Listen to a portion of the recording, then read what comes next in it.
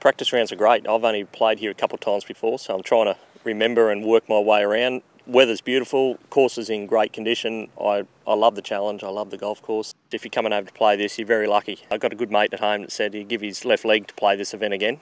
So it goes to show you, all the Aussies that have been lucky enough to get an invite into this event, they love coming over here, and the reputation at home is it's just an amazing event. I look forward to obviously playing these golf courses. St Andrews, Carnoustie, Kingsbarn are famous around the world. Having a format playing with amateurs too, I love being able to meet new people. You know, you create a new friend, might be a lifetime friend. And just the whole atmosphere of the event is, to me, seems really relaxed and fun, and that's what I like. The best thing amateurs can do is just, especially off the tee, just if they have to not hit drivers and 3-woods, play 3-shot par 4s. I think that's a smart way to play, because round courses like this, they can be wide, but if you get in a bad position, it can really hammer you. So the key is not to get in those bad positions and just really plot your way around.